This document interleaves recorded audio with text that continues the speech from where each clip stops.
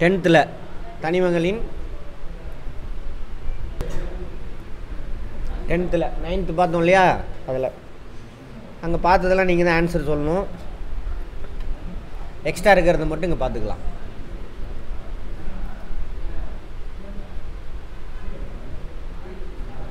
சரி, ஒரு கேள்வி, ஏங்க வரிசையாக அடுக்கணும்?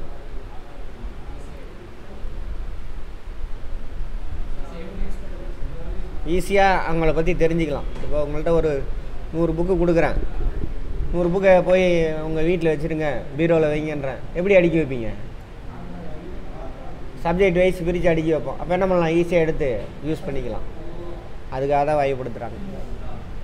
ஏஎம்யூன்னா என்னது? Atomic mass unit. ஒரு ஏஎம்யூன்னா எவ்வளவு? என்ன, எதோட மதிப்பு? ஒரு அட்டாமிக் மாஸ் யூனிட்னா எதோட மதிப்பு? ஒரு புரோட்டானோட மதிப்பு அல்லது ஒரு நியூட்ரானோட மதிப்பு. எலக்ட்ரானு கிடையாது. எலக்ட்ரானு சேர்த்து நிறையில் சேர்த்திக்கவே மாட்டாங்க. எலக்ட்ரானை நிறையில் சேர்த்திக்கவே மாட்டாங்க. அதெல்லாம் வேண்டாம், விட்டுருங்க. நவீன ஆவர்த்தன அட்டவணைக்கு அடித்தளம் போட்டவர் யார்? யார்? லவாசியரா? மெண்டலீஃப். சரியா? அடித்தளம் போட்டவர் அவர் தான். மோஸ்ட்லி என்ன பண்ணார் அதில்? மெண்டலீஃப் வந்து அணு நிறைய வச்சு அதை எழுதியிருப்பார், போட்டிருப்பார். இவர் என்ன பண்ணுவார்? அணு எண்ணெய் வச்சு ஆர்டராக எழுதுவார். இதான் கரெக்டாக இருக்கு.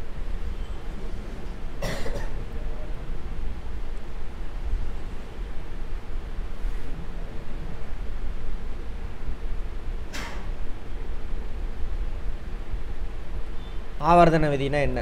தனிமங்களின் இயற்பியல் மற்றும் வேதியியல் பண்புகள் அவற்றின் அணு எண்களை சார்ந்து அமையும். ஓகேவா? அந்த அடிப்படையில் தான் இப்போ நவீன ஆவர்த்தன அட்டவணை உருவாக்கியிருக்காங்க. அணு என்ன அர்த்தம்? ஒரு அணுவில் இருக்கக்கூடிய புரோட்டான் எத்தனை இருக்குது அல்லது எத்தனை எலக்ட்ரான் இருக்குது, ரெண்டையும் கூட்டி சொல்லிடக்கூடாது. தொடர்களின் சிறப்பு. தொடர்னா என்ன தான்? இப்படி இருக்கிறது. இங்கிலீஷில் என்ன அதுக்கு? குரூப்பா?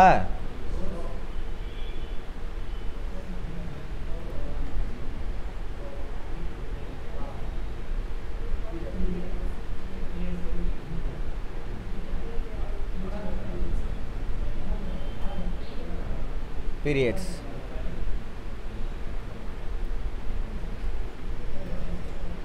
மொத்தம் எத்தனை பீரியட்ஸ் இருக்கு?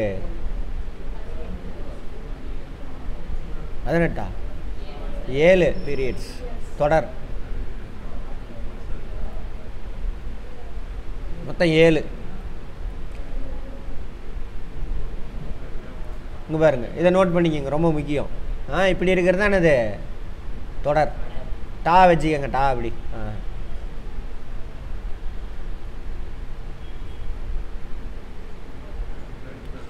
ரெண்டுக்குமே தோ தானே வருது. இப்படி போனாக்கா என்ன பண்ணுவான்? தொகுதின்னு வச்சுக்கோங்க. குரூப்ஸ் இங்கிலீஷில் எத்தனை குரூப்பு? 18 குரூப்பு. அதை ஃபேமிலியாக பிரிக்கிறாங்க. அதுதான் இது போனதிலே பார்த்தோம். சரி, முதல் தொடர் எது? முதல் தொடர் இது. எத்தனை தனிமை இருக்குது? 2 இருக்குது. படத்தை பார்த்துக்கோங்க, மனப்பாடம் பண்ணாதீங்க. அங்கே பின்னாடி கடங்கடன்னு சத்தம் இருக்கு பாருங்க.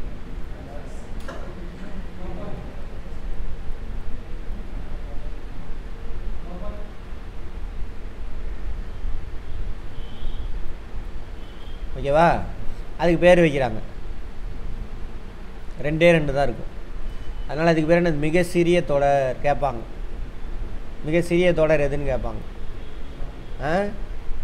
Period, very smallest period.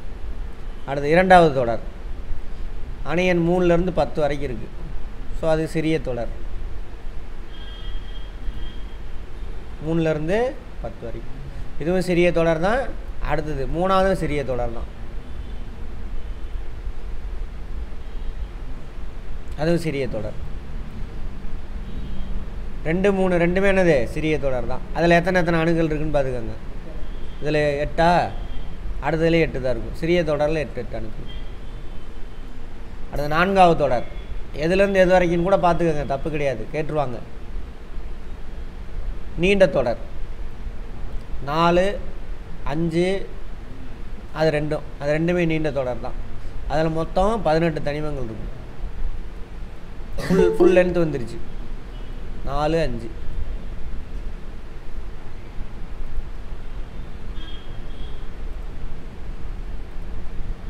ஓகேவா? அதில் 8 வந்து பிரதிநிதித்துவ தனிமங்களும் 10 இடைநிலை தனிமங்களும் இருக்குது. எது பிரதிநிதித்துவ தனிமம்னா இது 2 அந்த கடைசியில் 1, 2, 3, 4, 5, 6, 7, 8, 9, 10 இது இடைநிலை தனிமம். முன்னாடி உள்ள 2 அடுத்து உள்ளது 6. அந்த 8 என்னது பிரதிநிதித்துவம், ரெப்ரசன்டேட்டிவ் எலிமெண்ட்ஸ். அடுத்து 5வது தொடர் அதுவும் நீண்ட தொடர் தான். 18 இருக்கும். 8 பிரதிநிதித்துவ தனிமம், 10 இடைநிலை தனிமம்.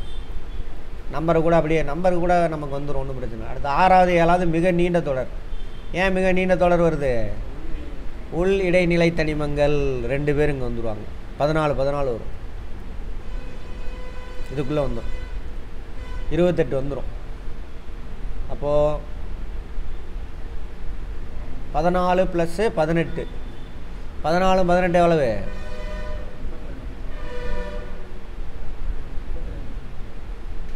14 18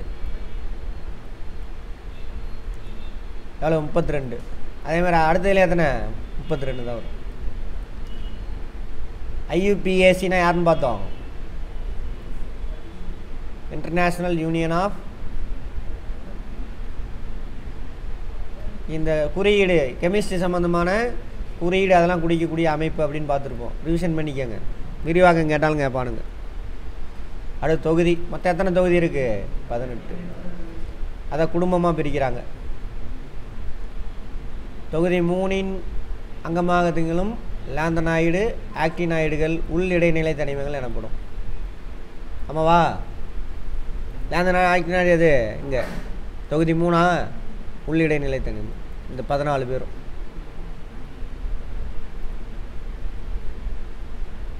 அடுத்தது 18வது தொகுதி தவிர மற்ற தொகுதிகளில் உள்ள தனிமங்களின் வெளிக்கூட்டில் ஒத்த எண்ணிக்கை உள்ள எலக்ட்ரான்களும் ஒத்த இணைதிறனும் பெற்றிருக்கும். புரியுது என்ன சொல்கிறாங்கன்னு?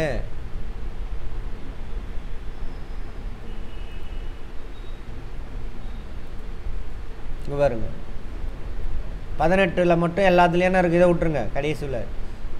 கடைசி ஆர்பிட்டில் எத்தனை இருக்கும்? 8 எலக்ட்ரான் இருக்கும். மற்ற எல்லாத்துலேயும் இதில் கடைசி ஆர்பிட்டில் 1 இருக்கும் இணைதிறன் கூட்டில், இதில் 2 இணைதிறன் கூட்டில், இதில் 3, அது மாதிரி போயிட்டே இருக்கும். ஒரே மாதிரி இருக்குன்றாங்க எல்லா. எதை தவிர? 18வது இதை தவிர. இப்படி பார்த்துக்கணும். நான் அங்கே சொன்ன விஷயம்லாம் நிறைய விஷயம் இதில் இருக்கும், பார்த்துக்கலாம். ஃபஸ்ட்டு தொகுதி என்னது? கார உலோகம். 2வது தொகுதி அப்புறம் 3லேருந்து 12 வரைக்கும் இடைநிலை உலோகம். 13 போரானு, 14 கார்பன் குடும்பம், 15 நைட்ரஜன் குடும்பம், 16 ஆக்சிஜன் குடும்பம் அல்லது சால்கோஜன், 14 ஹாலோஜன். இன்னொரு பேர் என்னது? உப்பீனிகள். ஹாலோஜன் அல்லது உப்பீனிகள். 18வது மந்தவாய்க்கள். இதை பற்றிலாம் பேசியாச்சு போனதுலேயே.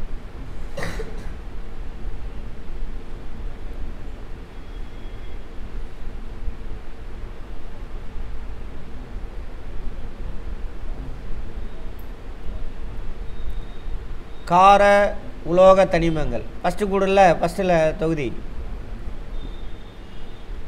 அது எல்லாத்துலேயும் இணைதிறன் எவ்வளவு?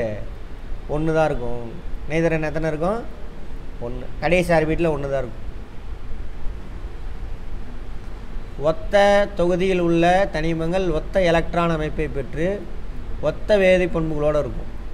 அதான் சொல்கிறாங்க. இப்போ ரெண்டாவது தொகுதியா, ரெண்டாவது தொகுதியில்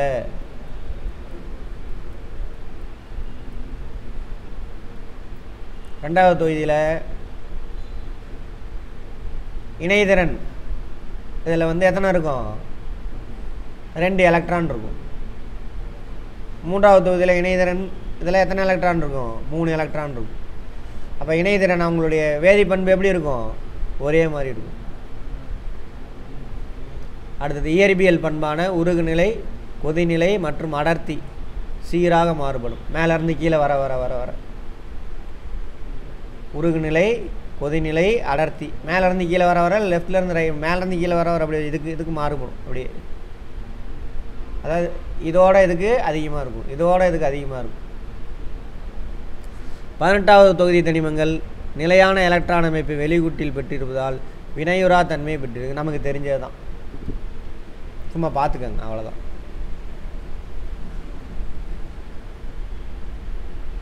அணு ஆரம் இது நமக்கு தேவையில்லை. அணுவோட ஆரம், ஆரம் என்னன்னு தெரியும்ல இங்கிலீஷில்? என்ன? ரேடியஸ். அணுவோட மையத்திலேருந்து அதோட கடைசி இது இருக்குல்ல நடுவில், எவ்வளோ லென்த் இருக்குது, அதானது அணு ஆரம்.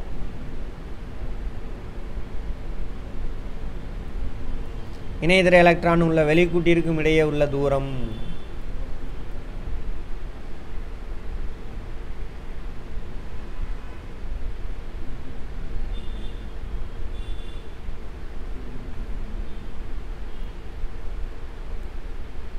ஆனால் எல்லா அணுவும் மந்த வாய்களை தவிர எல்லா அணுவும் எப்படி இருக்கும்?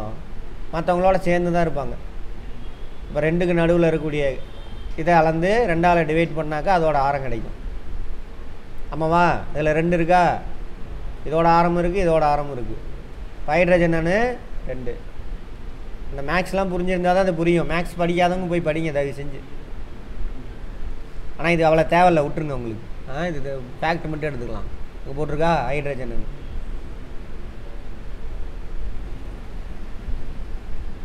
74 ஆங்ஸ்ட்ராங் வருது. ஸோ அது 2ஆல் இது டோட்டலாக. இது ஆங்ஸ்ட்ரான்னா எவ்வளோமா?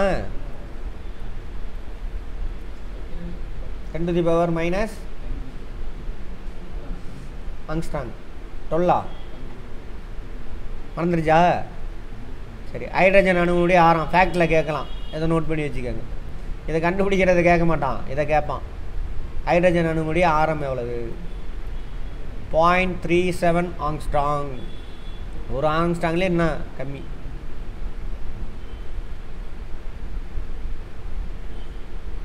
அதெல்லாம் வேண்டாம், விட்டுருங்க. அயனி ஆரம். அயனினா என்ன? அயனினா என்ன? ஒன்று எலக்ட்ரானை விட்டு கொடுங்க, இன்னொன்று எடுத்துக்கும், ரெண்டுமே அயனியாக மாறிடும். அதை சொல்கிறாங்க.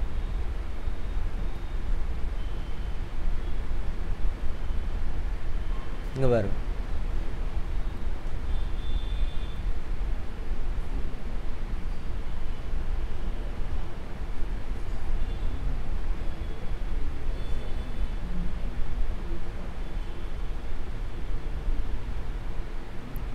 இது ஒன்றுமே கிடையாது.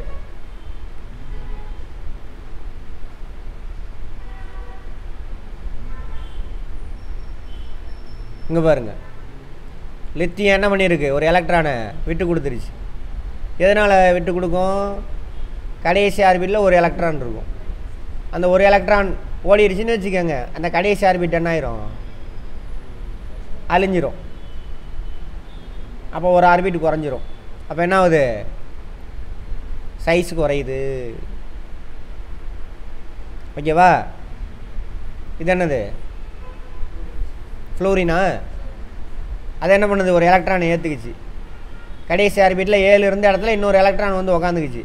அப்போ என்ன ஆகும்? ஒரு அளவு இன்னும் பெருசாகாது, சுருங்கும். பெருசாகுமா? பெருசாகும்னு போட்டிருக்கானா? சரி சரி, பெருசாகும். பெருசாகுது. எப்படி பெருசாகுது?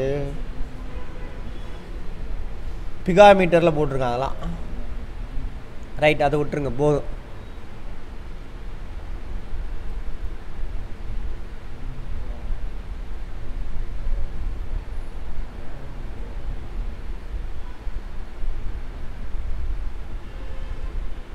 இது உங்களுக்கு தெரிஞ்சதான் மந்த வாயுவை பற்றி சொல்கிறாங்க.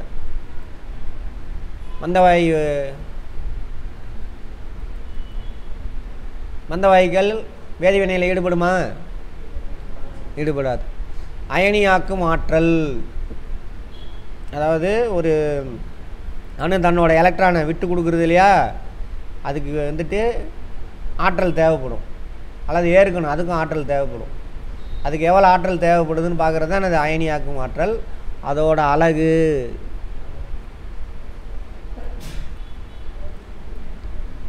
Kilojoule per mole.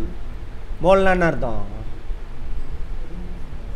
இத்தனை நம்பர் ஆஃப் எலக்ட்ரான் எடுங்கன்னு சொல்லுவாங்க, அல்லது இத்தனை நம்பர் ஆஃப் புரோட்டான், சரி இத்தனை நம்பர் ஆஃப் அணு, இத்தனை நம்பர் ஆஃப் அணு எடுங்க அப்படின்னு சொல்லுவாங்க.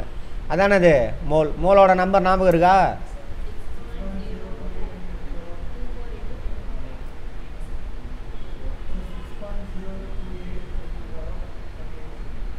$28 23 6.023 into 10 to the power 23.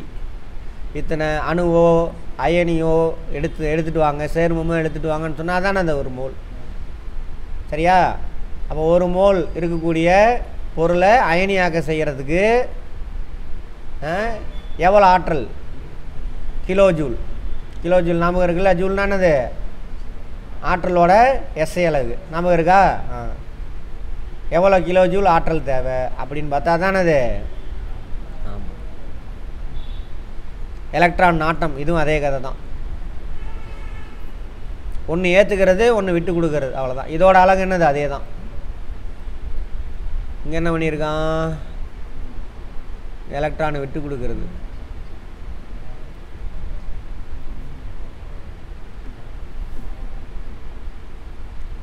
Electron நாட்டம்.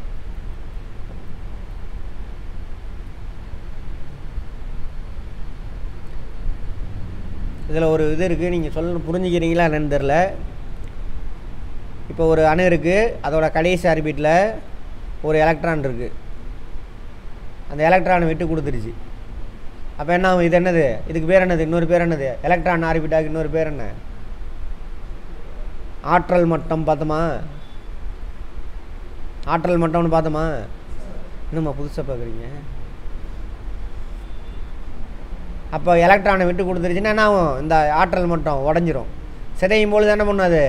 அந்த ஆற்றலை வெளிப்படுத்தும், ஹீட்டு ரிலீஸ் ஆகும். ஞாபகம் இருக்கா சுரேந்தர்? ஹீட் ரிலீஸ் ஆகும். அதேமாரி புதுசாக எலக்ட்ரான் ஆர்பிட் உருவாச்சு அப்படின்னா என்ன பண்ணும்? வெளியிலேருந்து ஆற்றலை உள்ளே இழுத்துக்கும். இது வெப்ப உமிழ்வினை. வெப்ப உமிழ்வினை. இது வெப்ப கொள்வினை. புரிஞ்சதா? அதை பற்றி பார்க்குறது தான் இது. இந்த கான்செப்ட் ரெண்டுமே அயனியாக்கும் ஆற்றல். ஒரு இதை அயனியாக மாற்றுறதுக்கு எவ்வளவு ஆற்றல் தேவைப்படுது, அதுக்கான அலகு தான் இது கிலோஜூல் பர் மோல். எலக்ட்ரான் நாட்டத்திற்கான அலகு கேட்பாங்க, கிலோஜூல் பர் மோல். ஒரு மோல் எலக்ட்ரான் ரிலீஸ் ஆகும் பொழுது எவ்வளவு ஆற்றல் நமக்கு கிடைக்குது, இதை பார்த்தீங்கன்னா தெரியும். அடுத்தது கவர்தன்மை. இதெல்லாம் ஓவர், உங்களுக்கு தேவையில்லை.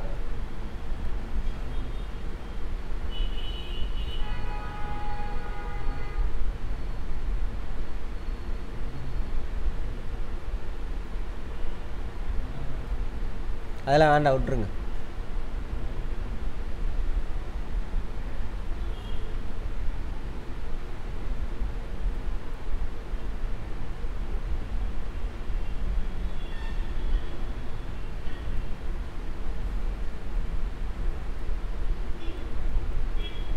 அணு ஆரம். தொடர்னா எப்படி போகிறது? இப்படி போகிறது. தொகுதினா எப்படி இருக்கிறது? இப்படி இல்லை. தொடர் இப்படி, அதை ஞாபகம் வச்சுக்கோங்க. டாவை ஞாபகம் வச்சுக்கோங்க. டா தொகுதி. பூ வருது அப்படி, இப்படி போகுது, அப்படி வச்சுக்கோங்க. தொடர் தொகுதி, அதை விட்டுருங்க. ரைட். டாவை ஞாபகம் வச்சிங்கன்னா வேலை முடிஞ்சு போச்சு. இங்கே பாருங்கள், அணு ஆரம். அந்த தொடர் எடுத்துக்கிட்டிங்கன்னா தொடரில் குறையும். அப்படின்னா அர்த்தம் இங்கேருந்து இப்படி போக போவேன்னா அணு ஆரம் குறைஞ்சிட்டே போகும். ஏன்னா அதில் போய் ஒவ்வொரு எலக்ட்ரான் ஆட் ஆகிட்டே வருதா, அப்போ குறைஞ்சிட்டே வரும். அதான் சொல்கிறாங்க. இப்போ இந்த அந்த 5 பாராவில் இருக்கிற விஷயத்தை இங்கே போட்டிருக்கான். அதே வந்துட்டு அணு ஆரம் வந்துட்டு தொகுதியில் மேலேருந்து கீழே வர வர இந்த தொகுதியை மட்டும் எடுத்துக்கும். இங்கே ஒரு ஆர்பிட்டு தான் இருக்கும். இதில் எத்தனை ஆர்பிட் இருக்கும்? 2. இப்போ பெருசாகிட்டே போகுமா, அணு ஆரம் அதிகமாகிட்டே போகும். கேட்கலாம், ரொம்ப சிம்பிளான விஷயம். அப்புறம் அயனி ஆரம். அயனின்னா என்ன அர்த்தம்? எலக்ட்ரானை விட்டு கொடுக்கும் பொழுது தொடரில் குறைகிறது அயனி ஆரமும். இப்படி இந்த பக்கம் லெஃப்ட் சைட்லேருந்து ரைட் சைடு போக போக குறையும். அதே மாதிரி மேலேருந்து கீழே வரும்பொழுது அதிகரிக்கிறது. 2 ஒரே கான்செப்ட் தான். அயனியாக்கும் ஆற்றல் தொடரில் லெஃப்ட்லேருந்து ரைட் சைடு போக போக அதிகரிக்குது. மேலேருந்து கீழே வர வர அயனியாக்கும் ஆற்றல் குறைகிறது. அடுத்து எலக்ட்ரான் நாட்டம். இதுவும் அதே மாதிரி தான், அதிகரிக்கிறது. லெஃப்ட்லேருந்து ரைட்டு போக போக அது மேலேருந்து கீழே வர வர குறையுது. கவர் தன்மை அவ்வளோதான். அப்படியே உள்டான்னு வச்சுக்கோங்களேன். இங்கே பாருங்கள், அயனி ஆரம், அணு ஆரம், அயனி ஆரம் ரெண்டும் தொடரில் குறைந்தால் தொகுதியில் அதிகரிக்குது. அப்படியே உள்டா, அயனி ஆரமும் அணு ஆரமும் தொடரில் குறையுது. அயனியாக்கும் ஆற்றல், எலக்ட்ரான் நாட்டம், எலக்ட்ரான் கவர் தன்மை இதெல்லாம் என்ன ஆகுது? தொடரில் அதிகரிக்குது, தொகுதியில் குறையுது. அவ்வளோதான். சும்மா மனப்பாடம் பண்ணியாவது வச்சுக்கோங்க, வேறு வழியில். உலோகவியல், மெட்டலர்ஜி அப்படிம்பாங்க.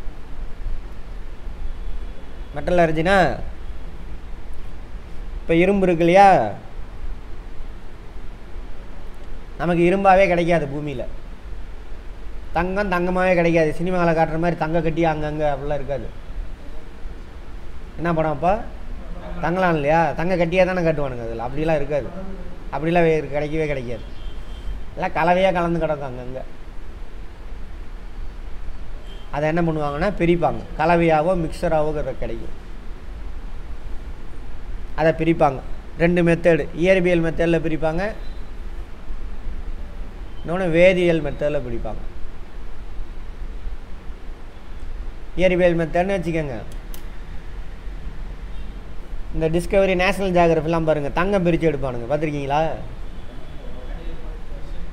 மண்ணை வெட்டி போடுவானுங்க, அது சலித்து கூழாக்கி அந்த தண்ணியெலாம் கசடெல்லாம் போக போக கடைசியில் கொஞ்சோண்டு கிடைக்கும் தங்கம். அதே இயற்பியல் பிரிப்பு முறை. சரியா? அதே இரும்பு இருக்கு இல்லையா, இரும்பு ஃபெரஸ் ஆக்சைடாக இருக்கும். ஆக்சிஜனை தனியாக துரத்தி விடுவாங்க, ஃபெரஸ் மட்டும் நமக்கு தனியாக கிடைக்கும். ஆமாவா? ஃபெரஸ் ஆக்சைடு என்னவா மாறிடுச்சு? இப்போ ஃபெரஸாக மாறிடுச்சு. அப்போ இது என்னது? வேதி வினை தானே. அது மாதிரி பிரிச்சோன்னா அது பேர் என்னது? வேதியியல் முறையில் பிரிக்கிறது. சரியா? ரைட். இதெல்லாம் வேண்டாம், விட்டுருங்க. கனிமங்கள், இங்கிலீஷில் வந்து மினரல். மண், கல் எல்லாமே மினரல் தான். அதில் எல்லாம் கலந்துருக்கும். ஓகேவா? கனிமம். தாது அப்படிம்பாங்க. தாதுன்னா என்ன சார் அப்படின்னா, அந்த ஒரு குறிப்பிட்ட கனிமத்தில் இரும்பு அதிகமாக இருக்கும். அப்போ அதிலேருந்து நம்ம இரும்பை பிரித்து எடுப்போம். அப்போ எந்த கனிமத்தை நாம் ஒரு உலோகத்தையோ அலோகத்தையோ பிரித்து எடுக்கிறதுக்காக நம்ம எந்த கனிமத்தை பயன்படுத்துகிறோமோ அதுக்கு பேர் தானே அது தாது. இங்கிலீஷில் வந்து ஓர். ஸ்டேட்மெண்ட்டில் கேட்டாலும் கேட்பான், பார்த்துக்கங்க. இப்போ நம்ம கீழே வீட்டுக்கு முன்னாடி மண் கிடக்குல்ல, அதை எடுத்திங்கன்னா அதில் இரும்பு இருக்கும். காந்தத்தை வச்சு உருட்டுங்க, இரும்பு கிடைக்குதா? ஆனால் அதை நம்ம இரும்பு தாதுன்னு சொல்ல மாட்டோம், அது கனிமம். அவ்வளோதான். அதில் இரும்போட அளவு அதிகமாக இருக்கிறத எடுத்து பிரித்து எடுப்பாங்க. அதுக்கு பேர் தானே இது இரும்பு தாது. என்னென்ன சார் இரும்பு தாது இருக்குது பார்த்துருக்குமா? இரும்பு தாது மேக்னடைட், அதான் ஹையஸ்ட் குவாலிட்டி. ஹெமடைட், ஆமாவா? அதெல்லாம் வந்து என்னது? இரும்பு தாது. அதில் ஹை குவாலிட்டி அது மேக்னடைட் அப்படின்னு பார்த்தோம். எல்லாம் நம்ம பறிக்க போகிறதில்ல.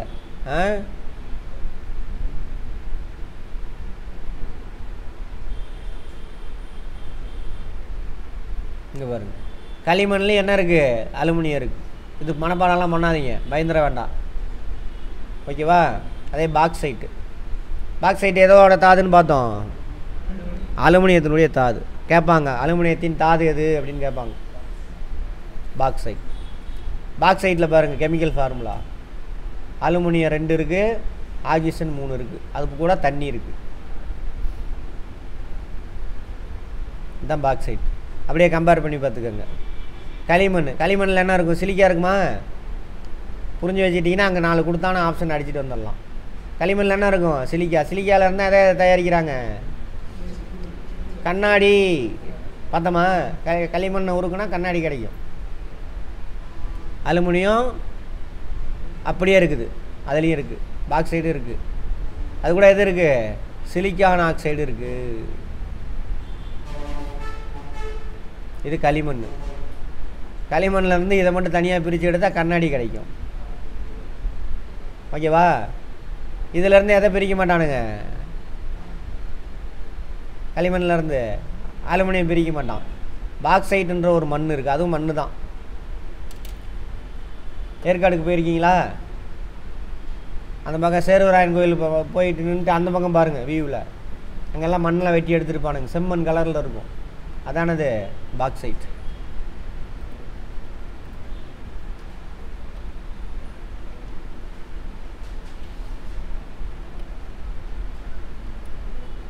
இந்த பாருங்க, சிவப்பு கலரில் இருக்கும்.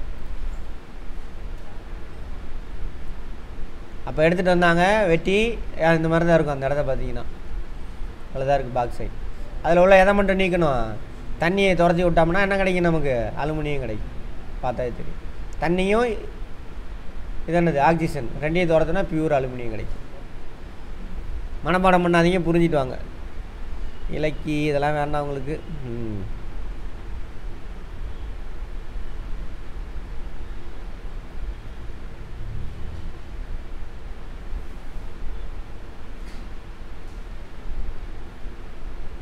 இதெல்லாம் வேண்டாம்.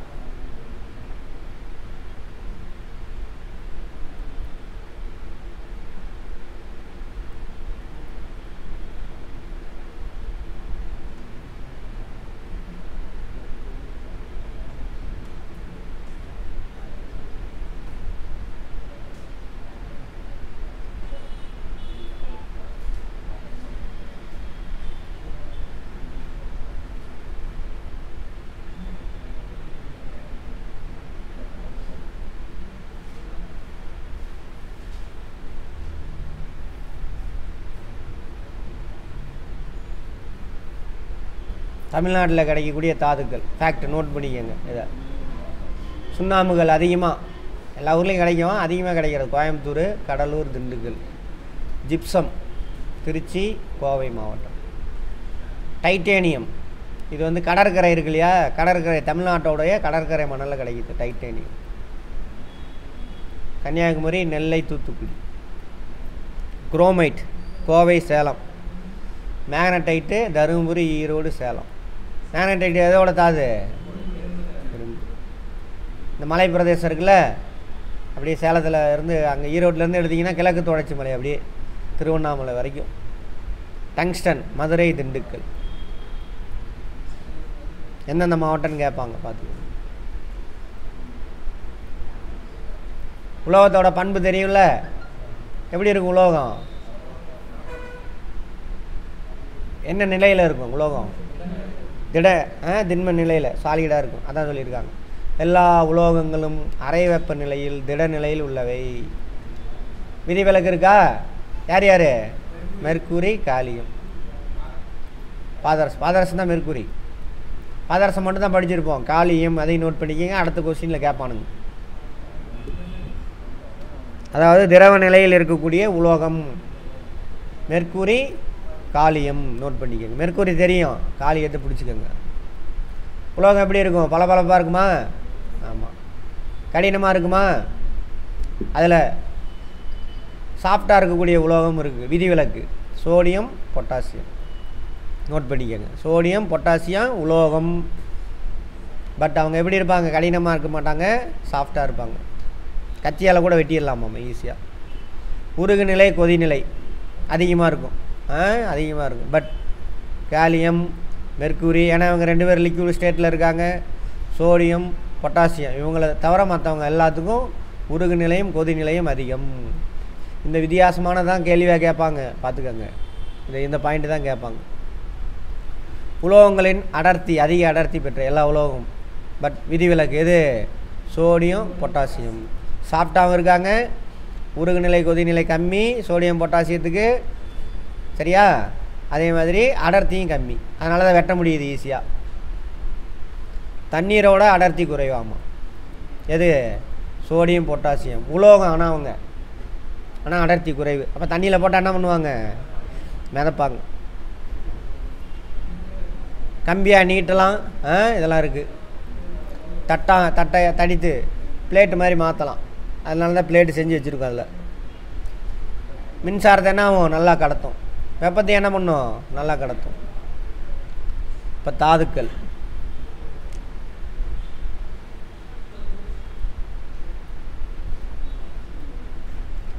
ஆக்சிஜனோட சேர்ந்து இருக்குது, அதான் ஆக்சைடு தாதுங்கிறாங்க. அலுமினியம் ஆக்சைடு, இது குப்ரைடு, காப்பர் இதிலேருந்து தயாரிப்பாங்க. ஹெமடைட்டு, இதிலேருந்து என்ன தயாரிப்பாங்க? இரும்பு. கார்பனேட், கார்பனோட கலந்துருக்கிறாங்க. ஏட்டுனாவே என்ன அர்த்தம்? ஆக்சிஜன் இருக்குன்னு அர்த்தம். மார்பிள், ஞாபகம் இருக்குல்ல? மார்பிள் சுண்ணாம்புகள் என்னது? ஒரே ஃபார்முலா தான் இருக்கும், கால்சியம் கார்பனேட்.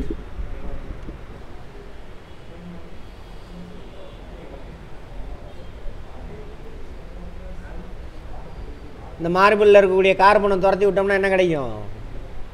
சுண்ணாம்புகளில் இருக்கக்கூடிய கார்பனை துரத்தி விட்டால் என்ன கிடைக்கும்?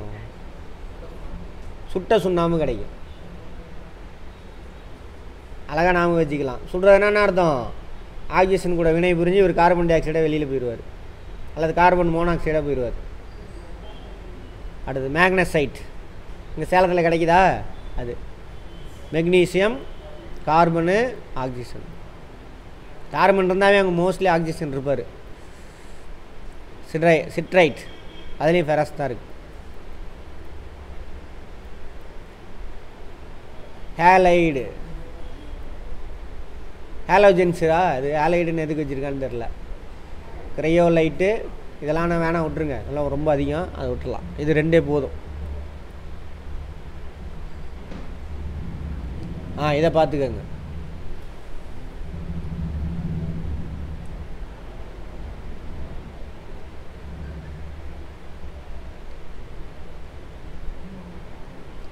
அதிவினைப்படும் உலோகமா எது?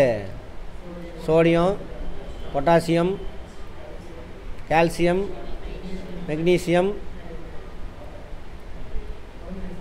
அலுமினியம். இதை எப்படி பிரிக்கிறாங்களா? மின்னாறு பகுப்பு மூலம் பிரிக்கிறாங்களாம். மின்னாறு பகுப்பு தெரியும்ல? எலக்ட்ரோலைசிஸ். பார்த்திபன் சொல்ல முடியுமா? மின்னாறு பகுப்பு வார்த்தையிலே அர்த்தம் இருக்கு, பார்த்துருக்கோம். இதை தண்ணி மாதிரி கலந்து வச்சுருவாங்க கரைசலில். அது வெளியே மின்சாரத்தை பாய்ச்சும் பொழுது என்ன ஆகும்? பிரிஞ்சு வந்துடும் தண்ணி. அதான் மின்னாறு பகுப்பு, வார்த்தைக்குள்ளே அர்த்தம். எலக்ட்ரோலைசிஸ். அடுத்து ஜிங்கு, ஃபெரஸு, பிபின்னா என்னது? லெட்டு, காப்பர். இவங்கெல்லாம் ஆக்சிஜன் கூட சேர்ந்து இருப்பாங்க. அவங்கள எப்படி பிரிக்கிறாங்க? கார்பன், கோக், நிலக்கரி இருக்குல்ல, அதை போட்டு எரிக்கும் பொழுது கார்பன் கூட சேர்ந்து ஆக்சிஜன் பிரிஞ்சு ஓடிடும். அடுத்து குறைவான வினை புரியும் உலோகம். ஏஜினா என்னது? சில்வர். HG mercury. பென்சூடேற்றி சிதைவுறுவதால் உலோக ஆக்சைடு உலோகமாக ஒடுக்கப்படுகிறது. ரைட். சரி, இப்போ என்னது பார்த்தோம்? உலோகங்களுடைய வெப்பம் மற்றும் மின்கடத்தும் தன்மை. உலோகங்கள் என்ன வெப்பத்தையும் மின்சாரத்தையும் பயங்கரமாக கடத்தும். அதனால தான் வீட்டில் என்ன பாத்திரம் பயன்படுத்துகிறோம்? உலோக பாத்திரம் தான் பயன்படுத்துகிறோம் எல்லாமே.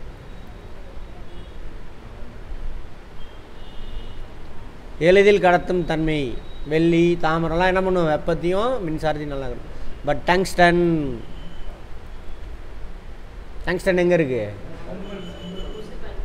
குண்டு பல்பில் உள்ளே இருக்கும். அதுதான் மின்சாரம் பாயுது தானே. தடை என்ன அதிகம், அது வழியாக எலக்ட்ரான் ஓடுறதோட வேகம் கம்மியாக தான் போகும்.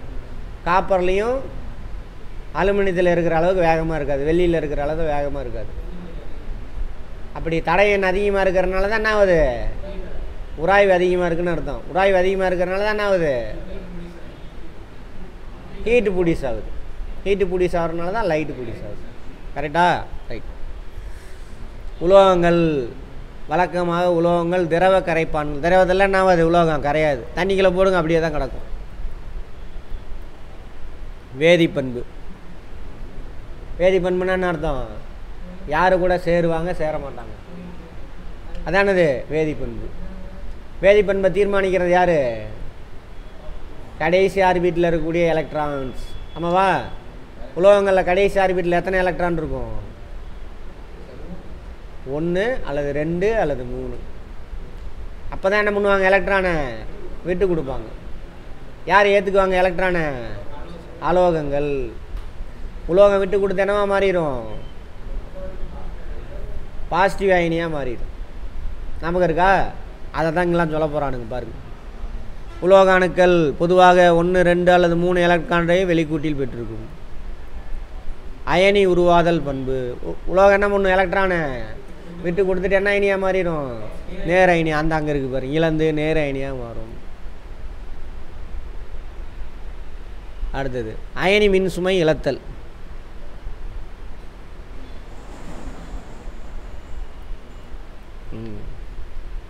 உலோகங்களின் சேர்மங்கள் மின்னார் பகுத்தல் வினையின் பொழுது. மின்னார் பகுத்தல்லாம் என்ன அர்த்தம், சேர்மத்தை. இப்போ ஃபெரஸ் ஆக்சைடா, ரைட். ஃபெரஸ் ஆக்சிஜன் என்னது, அலோகம். ஃபெரஸ் என்னது, உலோகம். அந்த எலக்ட்ரான் அதை விட்டு கொடுத்துட்டு இது பாசிட்டிவாக மாறிடும். பாசிட்டிவாக மாறினோன்னா எந்த மின் தகட்டுக்கு போகும், இது பாசிட்டிவாக நெகட்டிவ் மின் தகட்டுக்கு போகுது. அதான் போட்டிருக்கான். எதிர் மின்வாயே வந்தடையும். மின்வாயினா அர்த்தம், உள்ளே போட்டிருக்கோம்ல தகடு, இது வழியாக தான் மின்சாரம் பாயணும். நமக்கு இருக்கா, இது நெகட்டிவ் இது பாசிட்டிவ்னு வச்சுக்கோங்க. இப்போ எங்கே வந்து சேரும், இங்கே வந்து சேரும். இது பாசிட்டிவாக பிரியும் பொழுது எங்கே வந்து ஒட்டிக்கும். இந்த மெத்தேடில் தான் மின்னார் பகுப்பு மூலிமா என்ன பண்ணுறாங்க, எல்லாத்தையும் பிரிக்கிறாங்க. இரும்பு தனியாக பிரிக்கிறான், அலுமினியத்தை பிரித்து நமக்கு எல்லாமும் அலுமினிய பொருள் வருது, இரும்பு பொருள் வருது, எல்லாம் வருது. அணுக்கட்டி எண். அணுக்கட்டி எண்ணா என்ன அப்படின்னா என்னன்னு ஃபஸ்ட்டு சொல்லுங்கள்.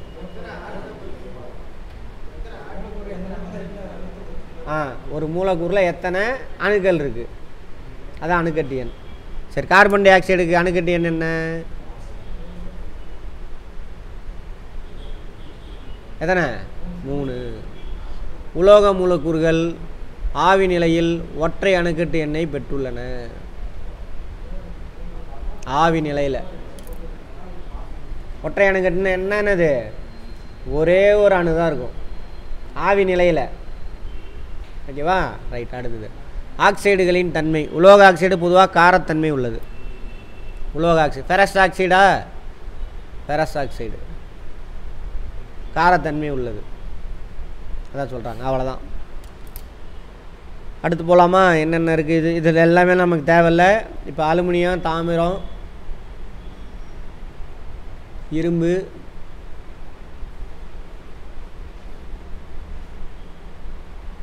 அவ்வளோதான். ரைட், இதை முடிச்சிடலாம், முடிச்சுட்டே போகலாம். இவங்களுடைய ஒவ்வொருத்தவங்களுடைய தாது பேர் என்ன, சரியா? அடுத்தது இவங்களுடைய ஃபிசிக்கல் கேரக்டர், கெமிக்கல் கேரக்டர், என்ன நிலையில் இருப்பாங்க, என்ன கலரில் இருப்பாங்க, எல்லாம். கெமிக்கல் கேரக்டர் யார் யார் கூட வினை புரிவாங்க பார்க்கப்போம். அது மட்டும் நிறையா உள்ளெல்லாம் போக தேவையில்லை நமக்கு அந்தளவுக்கு. நான் எது தேவைன்னு சொல்லிட்டு வரேன், அதை மட்டும் நோட் பண்ணிக்கோங்க. அலுமினியத்தின் தாதுக்கள் பாக்சைட்டு, கிரையோலைட்டு, கொராண்டம். இதில் பாக்சைட்டு தான் அதிகமாக நம்ம யூஸ் பண்ணுறாங்க. ஏன்னா பாக்சைட்டில் எத்தனை இருக்குது, 2 இருக்குது. இங்கே பாருங்கள், பாக்சைட்டை ஹீட் பண்ணும் பொழுது இது ஓடி போயிடும் தனியாக. அதுதான் என்னது, கொராண்டம். அதுக்கு பேர் தானே அது கொராண்டம். பட் பாக்சைட் நிலைமையில் தான் நமக்கு பெரும்பாலும் கிடைக்கும். இது அவ்வளோவா கிடைக்கிறது இல்லை. கிடைச்சாலும் இதில் எத்தனை இருக்குது, ஒரே ஒரு அலுமினியம் தான் இருக்குது. இது பாக்சைட்டினுடைய தாதுக்கள். ரைட்.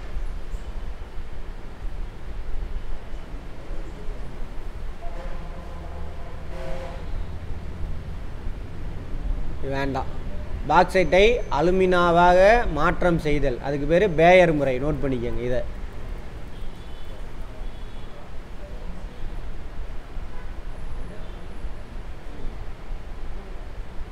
இதாங்க அலுமினா.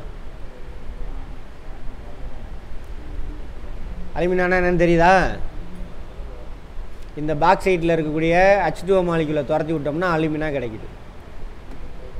ஓகேவா? Al2O3 இதுக்கு பேர் அலுமினா.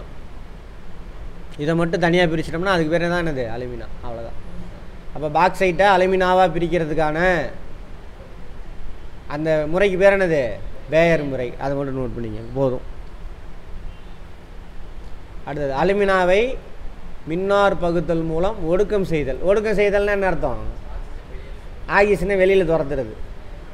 கரைசலில் வச்சு மின்சாரத்தை அது உள்ளே அனுப்புகிறாங்க. ஆக்சிஜன் தனியாக போயிடும், அலுமினியம் தனியாக வந்துடும். ஓகேவா? அதுக்கு அந்த முறைக்கு பேர் என்னது?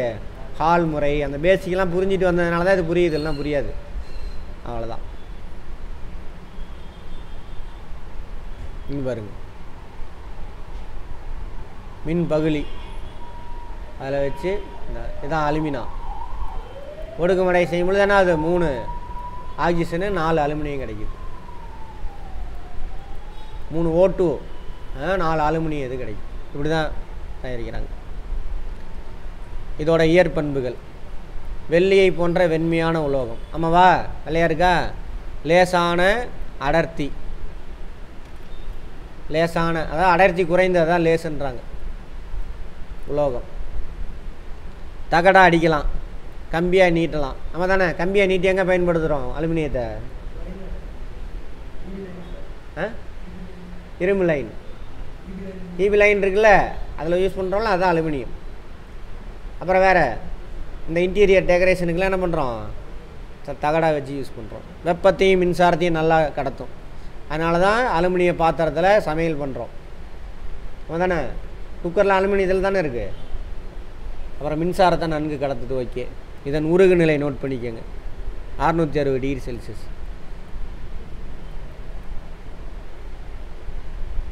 வேதிப்பண்பு இதெல்லாம் வேண்டாம், அது கொஞ்சம் அதிகம். காற்றுடன் உலர்ந்த காற்றுடன் அலுமினியம் வினை புரியாதாமல் நோட் பண்ணிக்கோங்க. அதனால தான் அலுமினியம் பீடிங்லாம் யூஸ் பண்ணுறோம், இன்டீரியருக்கெலாம் யூஸ் பண்ணுறோம். அதே 800 டிகிரி செல்சியஸ் வெப்பநிலையில் காற்றுடன் வினை புரிந்து ஆக்சைடு நைட்ரைட்லாம் கொடுக்குதாமா. சிம்பிள். அப்போது உயர் வெப்பநிலையில் 800 டிகிரி செல்சியஸில் வளிமண்டலத்தோட வினை புரியும் யார்? அலுமினியம். அதனால தான் அலுமினியம் பீடிங்னு அதிக அளவில் யூஸ் பண்ணுறோம். வினை புரிஞ்சான்னா அலுமினியம் நேரம் அதெல்லாம் கருத்து போயிருக்கும். இரும்பு கருத்து போயிருமா ஈஸியாக? இதெல்லாம் தேவையில்லை, உங்களுக்கு விட்டுருங்க. நீருடன் வினை புரியுமா? வினை புரியாது. ஆனால் நீராவியுடன் செஞ்சூற்றிய அலுமினியம் வினை புரியும். நீரோட வினை புரியாது. அதனால தான் அலுமினிய பாத்திரம்லாம் வச்சுருக்குறோம். சார் நீராவியோட வினை புரியும் சார். நீராவியோட எப்படி இருக்கணுமா? செஞ்சூடேற்றிய நல்லா கொதிக்கிற மாதிரி வச்சுருக்கணும் அலுமினியத்தை. இரும்பை சூடு பண்ணால் சிவப்பு கலரில் வருதில்ல, அது மாதிரி மாற்றினப்போ அப்போ நீராவி அது மேலே அனுப்புனீங்கனாக்கா அப்போ வினை புரியும். நீ நார்மல் பாத்திரம் சமையல் பண்ணுறதெல்லாம் என்ன ஆகுது? அது வினை புரியாது. அவ்வளோதான். காரங்களுடன், காரம்னா என்னென்னு தெரியும் உங்களுக்கு? அலுமினேட்டை வினை புரியுமா? நம்ம காரங்கள். அவ்வளோதான். அமிலத்தோட வினை புரியுமா? நீர்த்த அடர் அமிலங்களுடன் வினை புரியும். வினை புரிஞ்சு ஹைட்ரஜன் கேஸ் ரிலீஸ் பண்ணும். காரத்தோட வினை புரியும் பொழுது என்ன பண்ணுது? ஹைட்ரஜன் கேஸ் தான் வினை புரியுது. நீராவியோட வினை புரியும் பொழுது ஹைட்ரஜன் கேஸ் தான் ரிலீஸ் பண்ணுது. அவ்வளோதான். அதெல்லாம் தேவையில்லை, விட்டுருங்க. நீர்த்த அல்லது அடர் நைட்ரிக் அமிலம் அமிலத்தோடு வினை புரிவதில்லை. மாறாக அலுமினியத்தின் மேல் ஆக்சைடு படலம் உருவாவதால் அதன் வினைபடும் திறன் தடுக்கப்படுகிறது. ரைட், அதை விட்டுருங்க. அலுமினியம் ஒரு சிறந்த ஒடுக்கி. ஒடுக்குதல்னா என்ன அர்த்தம்? ஆக்சிஜனை ஆமாம் விட்டு கொடுக்கணும். பெராசிட்டாக இருக்கக்கூடிய ஆக்சிஜனை யார் வாங்கிக்கிட்டா? இவர் வாங்கிட்டார். அப்போ அங்கேருந்து இவர் ஒடுக்குறார். பயன்கள், அலுமினியத்தோட பயன்கள், வீட்டு பாத்திரங்கள் செய்ய, மின்கம்பி செய்ய, விமானம். ஏன் விமானத்தில் பாகங்களில் பயன்படுத்துகிறாங்க? வெயிட்லெஸ்ஸாக இருக்கணும். அதுதான் மெயின் காரணம். அப்புறம் வேறு என்னது? உருகு நிலை, கொதி நிலையெல்லாம் அதிகம். எல்லாம் வளிமண்டலத்துக்கு போகும்பொழுது என்ன ஆயிரும்? ஹீட் அதிகமாக பற்றிக்கும். ரைட். தாமிரம், தாமிரத்தினுடைய தாதுக்கள். காப்பர் பைரைட், காப்பர் அல்லது குப்ரைட் அல்லது ரூபி காப்பர், காப்பர் கிளான்ஸ், இதெல்லாம் தானது அலுமினியத்தின் தாமிரத்தினுடைய தாது. தாமிர தாது இதை பிரித்து இருக்கிற ஃபேக்ட்ரி தான் எங்கேருந்து மூணுனாங்க? இப்போது இந்த இந்த இந்த ஓர் வெட்டி எடுத்துகிட்டு வருவாங்க, மண் மாதிரி இருக்கும். அந்த மண்ணில் இருக்கக்கூடிய அந்த காப்பரை மட்டும் தனியாக பிரித்து எடுக்கிற தொழிற்சாலையை இப்போ ரீசெண்டாக மூணுனாங்க. தூத்துக்குடி இருக்குல்ல போராட்டம், அதெல்லாம் அங்கே தான் அதுதான் நடக்கும். Sterlite, very good. Copper pyrite இருக்குல்ல, அதிலிருந்து அதிகமான நமக்கு காப்பர் கிடைக்குது. காப்பர் பைரைட்டில் யார் இருக்கா? ஃபெரஸ் இருக்குது, சல்ஃபர் இருக்குது. இப்போ இதை வச்சே கண்டுபிடிச்சிடலாம். சல்ஃபர் என்ன ஆகும்? சல்ஃபர் ஆக்சைடாக மாறி போகும், அமிலமலை உண்டாகும். அது அங்கே உள்ள மக்களுக்கு பிரச்சனை. சரியா? ஃபெரஸ் ஆக்சைடாக போகும். தூத்துக்குடி. சரி, கேட்பாங்க முக்கியமான தாது எதுங்க அப்படின்னு கேட்பாங்க. Copper pyrite. 76% காப்பர் பைரைட்லேருந்து தான் காப்பர் எடுக்கிறாங்க. இதெல்லாம் வேண்டாம், விட்டுருங்க.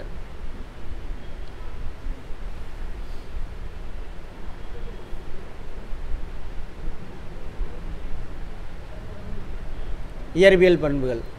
செம்பழுப்பு நிறமுள்ள உலோகம், ஆமாவா? பளபளப்பாக இருக்கும், அதிக அடர்த்தி கொண்டது. உருகுநிலை 1356. அலுமினியத்தோடு அதிகம். அலுமினியத்துக்கு எவ்வளோ உருகுங்க? 660. இது 1356 டிகிரி. வேதிப்பண்பு. காற்று ஈரப்பதத்துடன் வினைபுரியுமா? வினைபுரிந்து கார்பன் டை ஆக்சைடு இருக்குல்ல, அது கூட வினைபுரிவார். பச்சை நிற காப்பர் கார்பனேட் படலத்தை உருவாக்குகிறது. Copper carbonate. செம்பு பாத்திரம்லாம் பார்த்திங்கன்னா தெரியும், எடுத்து அப்போதைக்கு பயன்படுத்துவாங்க. தண்ணி கிண்ணி பிடிச்சி வைப்பாங்க. அப்புறம் அப்படியே போட்டு வச்சுருந்தாங்கன்னா என்ன ஆயிரும்? பச்சை கலரில் பிடிச்சிக்கும். யார் கூட வினைபுறாரு? தண்ணி, அதாவது ஈரப்பதம்னா வளிமண்டலத்தில் இருக்கக்கூடிய H2 மாலிகுலு, அப்புறம் கார்பன் டை ஆக்சைடு சேர்ந்து என்னவா மாறுது? காப்பர் கார்பனேட் மாறுது. இது முக்கியமான பாயிண்ட் கேட்பாங்க.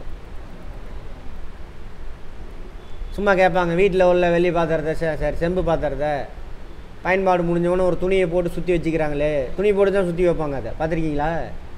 அதெல்லாம் இருந்தால் இல்லை, எல்லாம் எவர் சில்வராக மாறிடுச்சு. என்ன பாரதி ராஜா, செம்பு பாத்திரம் இருக்கா வீட்டில்?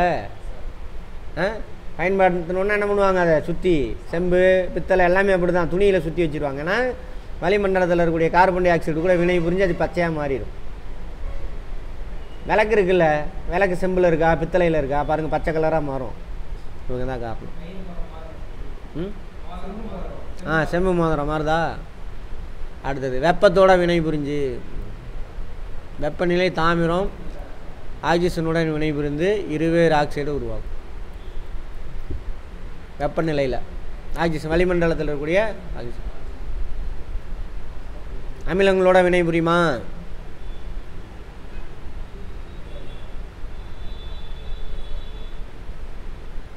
காற்று இல்லா சூழ்நிலையில் வினை புரியாதாமா. காற்றுனா யார்? Oxygen, O2. பட் O2வில் சேரும், இங்கே பாருங்க போட்டிருக்கா, ஓட்டு இருந்துச்சுன்னா வினை புரியும் அமிலங்களுடன். குளோரினோட வினை புரியுமா? காப்பர் குளோரைடு உருவாக்குது.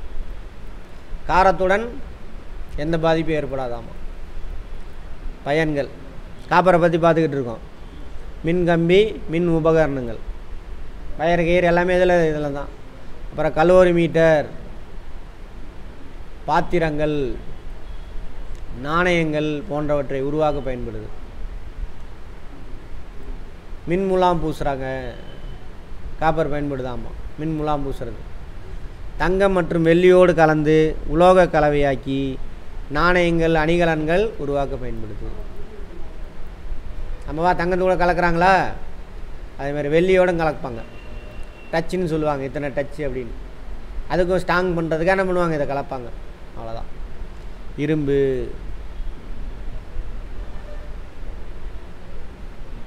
அலுமினியத்துக்கு அடுத்தது புவியோட ஓட்டில் அதிகமாக கிடைக்கிறது அது இரும்பு தான்றாங்க. இரும்போட தாதுக்கள் ஹேமடைட், மேக்னடைட், இரும்பு பைரைட். இதில் ஹை குவாலிட்டி அது மேக்னடைட் தான் ஹை குவாலிட்டி. பாருங்கள், F 3 இருக்குது, ஆமாவா 3 இரும்பு இருக்குது, அதான் காரணம். இதெல்லாம் தேவையில்ல, விட்டுருங்க.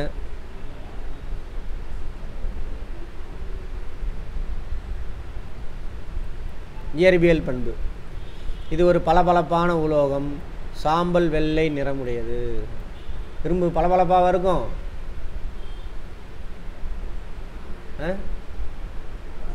இல்லையா? இரும்பை வெட்டுங்க, அதுதான் ஒரிஜினல் இரும்பு. அதுக்கப்புறம் அது கலர் மாறும், ஆக்சிஜன் கூட வினை புரிஞ்சு அங்கே துரு பிடிச்சிருச்சுன்னு அர்த்தம். புரிஞ்சுதா? கருப்பாக மாறும், அப்புறம் மஞ்சள் கலராக மாறும், சிவப்பாக மாறும், எப்படி வேணாலும் மாறும். அது இரும்பு ஆக்சைடு, வேறு ஒன்றும் கிடையாது. அது துரு பிடிச்சிருச்சுன்னு அர்த்தம். ஒரிஜினல் இரும்பு எப்படி இருக்கும்? ஆமாம், இதெல்லாம் கேள்வி கேட்டானா மாட்டிக்குவீங்க, நோட் பண்ணிக்க. இழுவிசை, அதனால தானே அது தட்டு மாதிரி நீக்கலாம், அப்புறம் கம்பி மாதிரி மாற்றலாம் எல்லாம். அதேமாரி காந்தமாக மாற்றலாமா? காந்தமாக மாற்றலாம். காந்தத்துடன் வினை புரியுமா இரும்பு? தாராளமாக வினை புரியும், கருப்பு நிறமாக மாறிடும். சிகப்பு மஞ்சளாக இருந்துச்சுன்னா தண்ணியையும் அதில் சேர்ந்துருச்சுன்னு அர்த்தம், துரு பிடிச்சிருச்சுன்னு அர்த்தம். இரும்பு ஆக்சைடு. ஈரக்காற்றுடன் வினை புரியுமா? சூப்பராக, அதான் துரு. இது கருப்பாக இருக்கும், இதுதான் மஞ்சள் சிகப்பாக மாறும். இரும்பு ஆக்சைடு ப்ளஸ் என்ன இருக்குது? தண்ணி. இந்த ஃபார்முலாவை கேட்பாங்க, நோட் பண்ணிக்கோங்க. நீராவியோட வினை புரியுமா? தாராளமாக வினை புரியும். நீராவியில் இருக்கக்கூடிய ஆக்சிஜனை பிடிச்சிக்கிட்டு ஹைட்ரஜன் கேஸை ரிலீஸ் பண்ணும். குளோரினோட வினை புரியும். ஃபெரிக்ளோரைடு, அது எதுக்குன்னு தெரில. அமிலங்களோட வினை புரியுமா? நான் தாராளமாக. அமிலங்களோட வினை புரிஞ்சு என்ன வாயுவை வெளியிடுது? ஹைட்ரஜன் வாயு. அதெல்லாம் வேணா விட்டுருங்க. இரும்போட வகைகள், நம்ம பயன்படுத்துகிற இரும்பு இப்படி 3 வகையில் வந்துடும். ஏன்னா நம்ம இரும்பு அப்படியே டேரெக்டாக பயன்படுத்த மாட்டோம். பயன்படுத்தினா என்ன ஆயிரும்? அது துரு பிடிச்சிரும். பயன்படுத்துவோம். அந்த ஜன்னல் கம்பிலாம் இருக்குல்ல, பெயிண்ட் அடிக்கிறதுக்கு முன்னாடி, அது ஒரிஜினல் இரும்பு. பெயிண்ட் அடிக்கலை, துருவும் பிடிக்கலைனாக்கா அதை அதை கலந்துட்டோம் ஏதோ ஒன்று அப்படின்னு அர்த்தம். இது மாதிரி நம்மளை சுற்றிலும் அதேமாரி காங்கிரீட்லாம் போடுறாங்கல்ல, அதெல்லாம் ஒரிஜினல் இரும்பு. 2-3 நாள் வீட்டுக்கு வெளியில் போட்டு வச்சுருப்பான் பாருங்க, அப்படியே கருப்பாக மாறிடும், அடுத்த நாள் மஞ்சள் சிகப்பாக மாறிடும், துரு பிடிச்சிடும். அதெல்லாம் ஒரிஜினல். அப்புறம் தண்ணி போகிற குழாயெல்லாம் இருக்குல்ல, இரும்பு பைப்பு, அது அந்த மாதிரி மாறுதா? அதில் ஏதோ ஒன்று கலந்துருக்கான், அல்லது மேலே முலாம் பூசிருப்பான். வீட்டில் எவர் சில்வர் பாத்திரம் இருக்கா? அது என்னது? எவர் சில்வர் பாத்திரம், எஸ்எஸ்ன்னு சொல்லுவாங்க. எக்கு தமிழில், ஸ்டெயின்லெஸ் ஸ்டீல், எஸ்எஸ். அதெல்லாம் அதில் ஏதோ கலந்துருக்கான். அப்புறம் பாதாள சாக்கடை மூடிலாம் இருக்குல்ல, அது என்னது? இரும்பு தான், ஏதோ ஒன்று கலந்து வச்சுருக்கா, அதனால தான் துரு பிடிக்கல. அதெல்லாம் தண்ணியிலே தானே கிடக்குது. அது அடுப்பு மேலே ஒரு இது வச்சுருப்பாங்களே, ஸ்டீல் ஒரு இரும்பு இது வச்சுருப்பாங்க, அது மேலே தான் இதை வைப்பாங்க, பாத்திரத்தை. என்னென்னு பார்ப்போம். வார்ப்பிரும்பு. வார்ப்பிரும்பில் 2லேருந்து 4.5% கார்பன் கலந்துருப்பாங்க. ஸ்டவ்வு, கழிவுநீர் குழாய், ரேடியேட்டர், கழிவுநீர் சாக்கடை மூடி, இரும்பு வேலி, இதெல்லாம் இதுங்க என்ன இருக்குது? வார்ப்பு இரும்பு. இருங்க இங்கிலீஷ்லேயும் பார்த்துட்டு வந்துடலாம். பிக்கா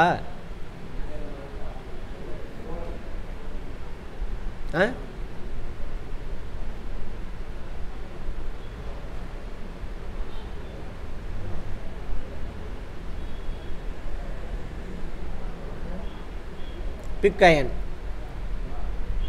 வார்ப்பு இரும்பு தமிழில், இங்கிலீஷில் பிக் அயன். அடுத்து எக்கு, ஸ்டீல், ஸ்டெயின்லெஸ் ஸ்டீல். அதில் எவ்வளோ கார்பன் கலந்துருக்காங்களாமா? 0.25லேருந்து 2% கார்பன் இருக்கும். இன்னொன்று என்ன தேவை எக்கு தயாரிக்கிறதுக்கு? குரோமியம். குரோமியம்மா? குரோமியம் கிடையாது, நிக்கலாக இருக்கும். எடுத்து பாருங்கள். குரோமியம் மேலே பூசுவாங்க. ரைட். எக்கில் எவ்வளோ இருக்குது கார்பனு? 0.25%லேருந்து 2% வரைக்கும். தேன் இரும்பு, சாஃப்ட் அயன் நினைக்கிறேன், ராட்டா, ராட் அயன். அதில் 0.25% கீழே இருந்தால் ராட் அயன். கம்பிச்சுருள், ஸ்ப்ரிங்கெலாம் இருக்குல்ல, அது மின்காந்தம் தயாரிக்கிறது. நங்கூரம் போடுறது, எது நங்கூரம்? கப்பலுக்கு. அதெல்லாம். ஸ்டெயின்லெஸ் ஸ்டீலு கட்டிட கட்டுமானங்கள், எந்திரங்கள், டிவி கோபுரம், இதெல்லாம். உலோக கலவை, வார்த்தையிலே அர்த்தம் இருக்குது, முன்னாடியே பார்த்துட்டோம். ஒன்றுக்கு மேற்பட்ட உலோகத்தை மிக்ஸ் பண்ணுறோம் அப்படின்னானது உலோக கலவை. இதெல்லாமே உலோக கலவை தான். இல்லை, ரசக்கலவை, பல் ஓட்டை அடைக்கிறது, இதுக்கெல்லாம் ரசக்கலவை தான் யூஸ் பண்ணுவாங்க. பாதரசத்தோட உலோகத்தை மிக்ஸ் பண்ணால் அதுக்கு பேர் என்னது? ரசக்கலவை. இங்கிலீஷில் என்ன பார்த்தோம்? 8லேயே பார்த்தோமா? அமால்கம்.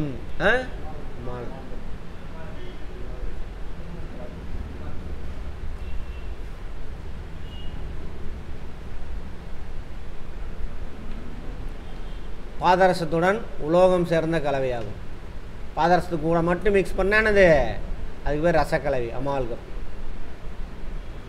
எலக்ட்ரான்களுக்கும் நேர் சுமை கொண்ட உலோக அயனிகளுக்கும் இடைப்பட்ட நிலைமின் கவர்ச்சி விசையால் விளையும் உலோக பிணைப்பின் மூலம் உருவாக்கப்படுகிறது. சில்வர் டின் ரசக்கலவை. இது பற்குழிகள் அழைக்க பயன்படுது. நோட் பண்ணிக்கோங்க. சில்வர் டின் ரசக்கலவை. சில்வரு, டின்னு, அப்புறம் எதை மிக்ஸ் பண்ணுறாங்க? பாதரசம். மூணையும் கலந்தோம்னா அதானது அந்த பற்குழியெல்லாம் அடைக்கிறதுக்கு யூஸ் பண்ணுறாங்க. இதை முன்னாடி பார்த்தாச்சு. ஏன் ரசக்கலவையை உருவாக்கணும்? ரசக்கலவையில் உலோக கலவை. நிறம், வடிவங்கள் மாற்றி அமைக்கிறதுக்கு, வேதிப்பண்பு மாற்றி அமைக்க, உருகு நிலையை குறைக்கிறதுக்கு அல்லது அதிகரிக்க, கடினத்தன்மை, இழுவிசையை அதிகரிக்க, மின்தடையை அதிகரிக்க. அது எத்தனை முறையில் உரிக்கிறாங்க பாருங்கள். 2 உலோகத்தை உருக்கி 2 கலந்து விட்ருவாங்க. ஜிங்க்கு காப்பரை உருக்கி சேர்த்தல் மூலம் பித்தளை கிடக்கு.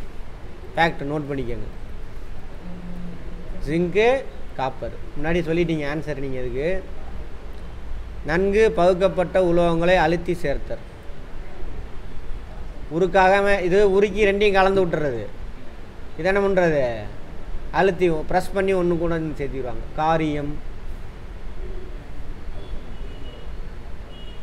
வெள்ளியம், பிஸ்மத்து. பிஸ்மத்து எங்கே யூஸ் பண்ணுவாங்கன்னு பார்த்தோம். வயிற்று போக்கா? சரி. காட்மியம் தூள் போன்றவை உருக்கி சேர்த்து கலவையாக்கப்படுது.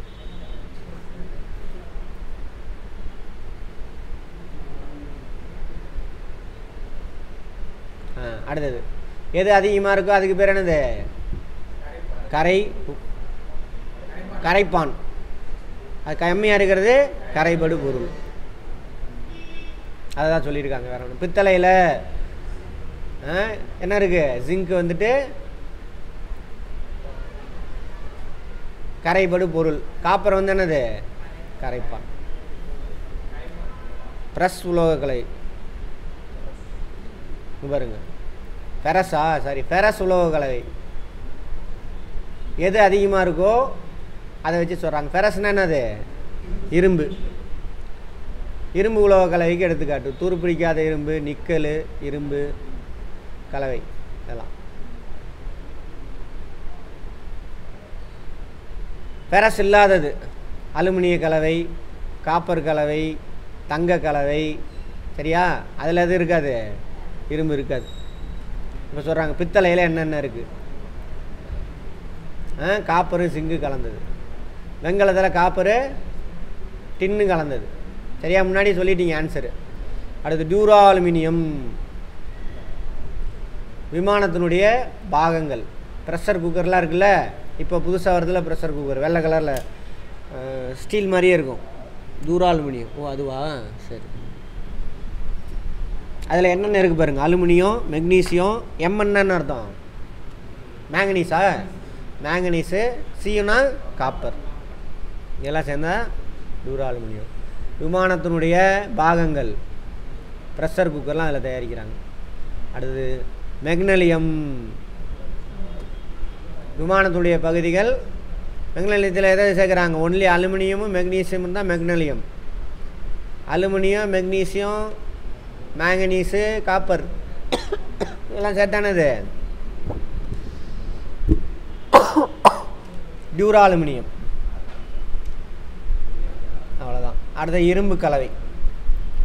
இது நான் ஃபெரஸ் அலாய்ஸு, இது ஃபெரஸ் அலாய். துருப்பிடிக்காத இரும்பு என்னென்ன தேவைன்னு பாருங்கள். இந்த எஸ்எஸ் பாத்திரங்கள், வெட்டும் கருவினா என்ன அர்த்தம்? கத்தி, கத்திரிக்கோள் இதெல்லாம். ஃபெரஸு, கார்பன், நிக்கலு, குரோமியம், இது நாளையும் கலந்த கலவை தான் இது பாத்திரம். இந்த இது SS ஃபெரஸு, copper, nickel, chromium. Chromium சேர்த்துறாங்களா? கரெக்டாக சொல்லிட்டீங்க. அடுத்தது நிக்கல் இரும்பு. இதில் என்னென்ன இருக்குது? குரோமியம் கிடையாது. குரோமியத்தை எழுதுனா நிக்கல் இரும்பு. விமானத்தின் உதிரி பாகங்கள், ப்ரொப்பலர், உந்திகள், அதெல்லாம் நிக்கல் இரும்பு. உலோக அரிமானம். அரிமானம் எதனால் நடக்கும்? வளிமண்டலத்தில் இருக்கக்கூடிய ஏதோ ஒரு கேஸ் கூட சேர்ந்து வினை புரிஞ்சு வேறு பொருளாக மாறுவாங்க. அப்படி துருப்பிடிக்கிறதானது ஃபெரிக் ஆக்சைடு, துருப்பிடித்தல். ஃபெரஸ் ஆக்சைடுனா இது மட்டும் இருக்கும். ஃபெரிக் ஆக்சைடுனா என்னது? இது கேட்பாங்க கேள்வி. துருப்பிடிக்க யார் யாரெல்லாம் காரணம்? ஆக்சிஜன் மட்டும் போட்டு வந்துடுவீங்க. துருப்பிடிக்க யார் வேணும்? இரும்பு, ஆக்சிஜன் ப்ளஸ்ஸு தண்ணி. இன்ட்டுங்கிறது என்னது? தண்ணி எத்தனை மாலிகுல் வேணாலும் இருக்கலாம் அதில். ரைட்.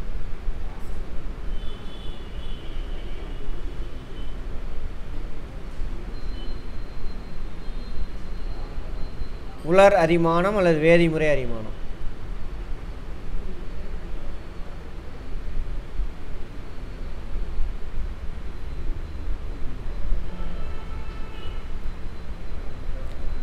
இது வெப்பப்படுத்தி நடக்கிறது. இது தண்ணி பட்டு பண்ணுறது, அது தேவையில்லை. அரிமானத்தை தடுக்கும் முறை. இப்போது எஸ்எஸ்எல் அத்தனை கலக்கணுமா? எது ஃபெரஸ் கூட எதாவது கலக்கணும்? Carbon, nickel, chromium. காப்பர் இருந்துச்சா? காப்பர் இல்லை. ஃபெரஸு, கார்பனு, நிக்கல், குரோமியம். தனியாக ஃபெரஸை மட்டும் விட்டிங்கன்னா அரிச்சிரும். அதனால் இப்போ உங்கள் கூட மிக்ஸ் பண்ணோன்னா என்ன ஆகாது? இப்போ ஸ்டெயின்லெஸ் ஸ்டீல் துரு பிடிக்குதா? இல்லை. அது மாதிரி அதுக்கு தான் என்ன பண்ணுறாங்க? உலோக கலவையாக மாற்றுறாங்க. துரு பிடிக்காத இரும்பு ஸ்டெயின்லெஸ் ஸ்டீல். புறப்பரப்பை பூசுதல், மின்முலாம் பூசுறது. நாகமுலாம் பூசுதல், மின்முலாம் பூசுதல், ஆனோடாக்கள், கேத்தோடு பாதுகாப்பு, இந்த மாதிரி எத்தனை தான் இருக்குது. அதெல்லாம் வேண்டாம், விட்டுருங்க. பாம்பன் பாலம் 100 வருஷத்துக்கு மேலாச்சா? 1914 இந்தியாவில் திறக்கப்பட்ட முதல் கடல் பாலம். அதே மாதிரி 2010 பந்த்ராவளி கடற்பாலம் நீளமானது இந்தியாவில். இதெல்லாம் எங்கே இருக்குது? கடலில் இருக்கா? கடல் பக்கம்னா என்ன அர்த்தம்? ஈரப்பதம் இருக்கும். அதில் 10% என்ன ஆகும்? இரும்பை அரிச்சிடும்.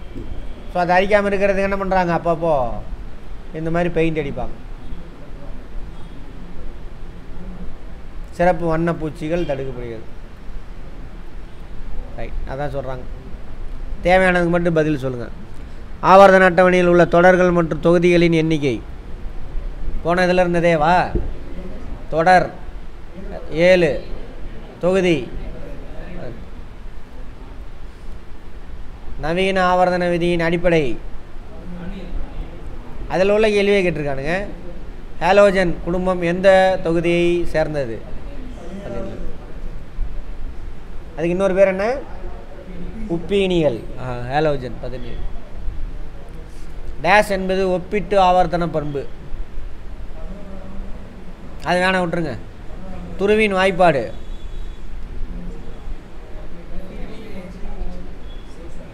இதான் 2, இது 3. இது எத்தனை வேணாலும் இருக்கலாம், என் நம்பர். அலுமினோ வெப்ப வினையில் அலுமினியத்தின் பங்கு.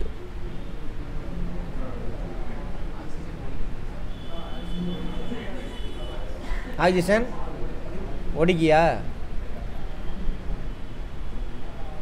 வெப்ப படலமான துத்தநாக படிவை சரி மெல்லிய படிவாக பிற உலோகத்தின் மீது பூசை ஏற்படுத்தப்படும் நிகழ்வு என்னது?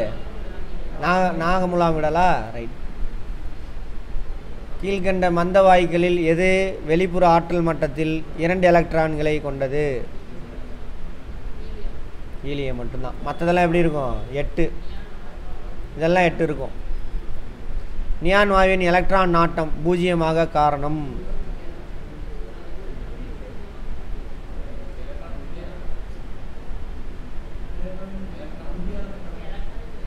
எலக்ட்ரான் தான் காரணம். Very good. ரசக்கலவை உருவாக்குதலில் தேவைப்படும் முக்கிய உலோகம் என்னது? அது பாதரசம். ஒரு மூலக்கூறில் 2 பிணைப்புற்ற அணுக்கட்டு இடையில் உள்ள எலக்ட்ரான் கவராற்றல் வித்தியாசம். அது வேணா விட்டுருங்க. நவீன ஆவர்த்தன அட்டவணை அடிப்படை டேஷ் அணி எண்ணு. தனிமை வரிசை அட்டவணையில் மிக நீள தொடர் டேஷ் ஆகும். 13. 6, 7. 6, 7.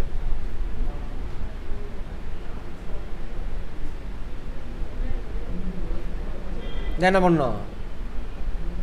2 பிரித்து சொல்லணும். 2ஆல் டிவைட் பண்ணி போட்டிங்கன்னா ஆன்சர்.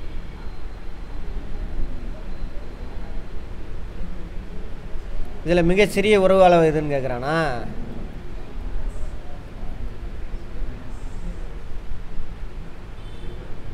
வேண்டாம், அதை விட்டுருங்க.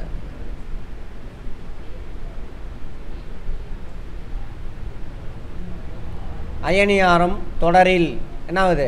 குறைகிறதா அதிகரிக்கிறதா? அயனியாரம் தொடர் குறைகிறது, குறையும். டேஷ் மற்றும் டேஷ் ஆனது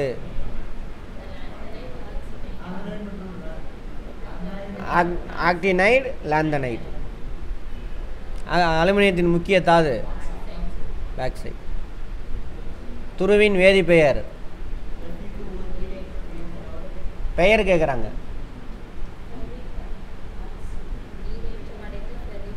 ஃபெரிக் ஆக்சைடு. முலாம் பூசுதல்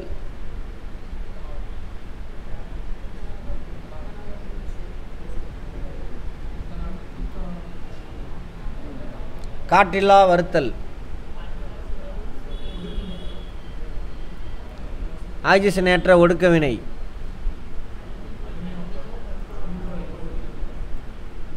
ரெண்டுமே நடக்கும். ஒருத்தர் ஆக்சிஜனை எடுத்துக்குவார், இன்னொருத்தர் ஆக்சிஜனை விட்டு கொடுப்பார். பற்குழி அடைத்தல்.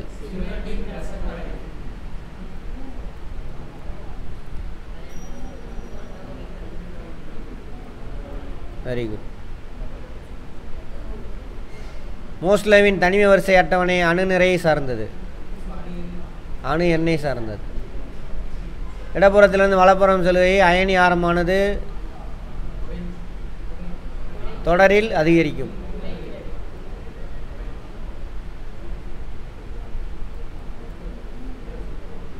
குறைகிறது. Very good. எல்லா தாதுக்களும் தனிமங்களே, ஆனால் எல்லா கனிமங்களும் தாதுக்கள் ஆகாது. சரியா? சரி. எது தாதுவாக இருக்கும்? எந்த கனிமம்? அதில் அதிக அளவு அந்த ஒரு தனிமம் கிடைக்கணும், அதான் தாதுவாக பயன்படுத்துவாங்க.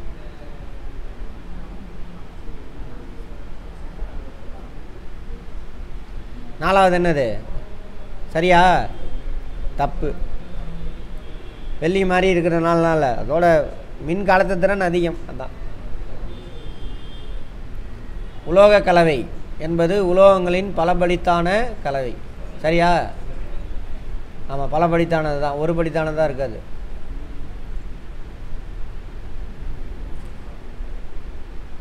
HF மூலக்கூறில் உள்ள பிணைப்பு அயனி பிணைப்பு. ஹைட்ரஜன் ஃபெரஸா? அதை விட்டுருங்க, வேண்டாம். மெக்னீசியத்தை இரும்பின் மீது பூசுவதால், மெக்னீசியத்தையே பூசுகிறாங்க, துருப்பிடிப்பதில்லை. Chromium magnesium பூசுகிறாங்க? இல்லை, ரெண்டும் தப்பு. சுத்தப்படுத்தப்படாத தாமிர பாத்திரத்தில் பச்சை படலம் உருவாகிறது. ஓகே. தாமிரம் காரங்களால் பாதிக்கப்படுவதில்லை. பாதிக்கப்படுமா? இப்போ ரெண்டுமே தப்பா? அவ்வளோதான், இது ஓவர்.